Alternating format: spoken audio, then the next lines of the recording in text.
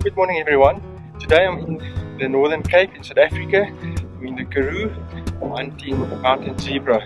Please enjoy it with me.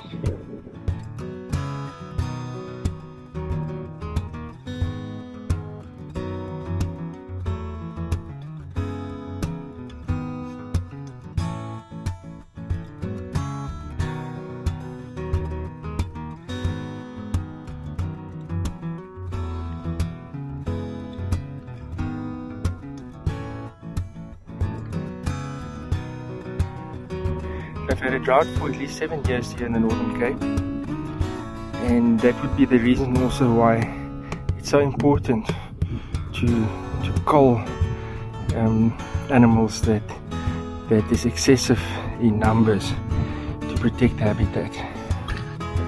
Guys, this is what mountain zebra manure looks like. It's kidney shaped and it's like the horse's manure as well. It's just a little smaller. If you break it open, it's not fresh. Obviously, you find grass in here for vegetation. At least they are grazers, similar to other zebras. Guys, here's a mountain zebra track. Can you see that? Just for size, here's my 243 Winchester cartridge. So I think that size would probably be around 4 inches in length. In South Africa we have two species of zebra. We have the mountain zebra and we have the plains species.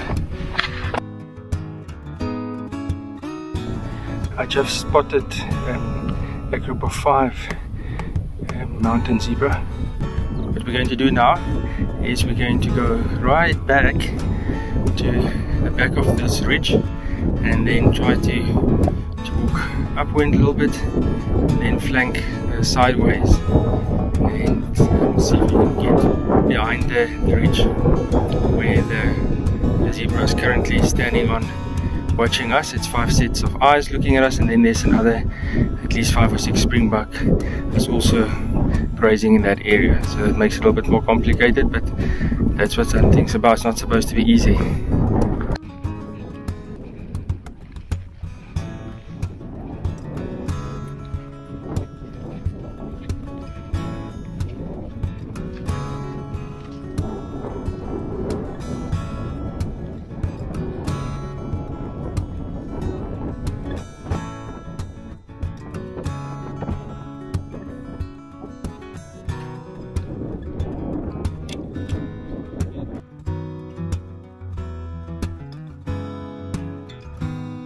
What an absolute privilege it was to be able to have hunted Hartmann Zebra in its natural habitat in the Northern Cape Karoo.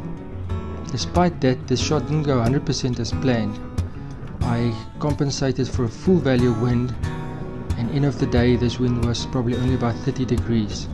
So I hit the zebra right in the eye, on the inside edge of the eye, where I actually expected it would drift probably another 2 inches. Despite that, I've got my zebra. It's going to make a beautiful skin, and this memory I will cherish forever. Just have a look at the hooves of this Hartmann zebra.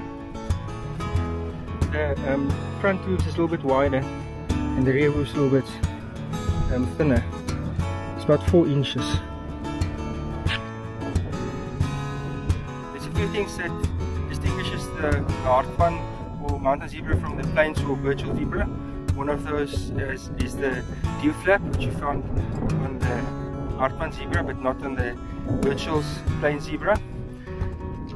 Something else, the stripes, the lines on the Hartmann zebra stops here, doesn't extend further, so it's got a white belly, and in between the lines there's no shadow lines either on the Hartmann zebra like what you will find on the virtual zebra. Thank you for watching my vlog. If you enjoyed my hunting trip and you want to see more trips like this one, please subscribe to my channel.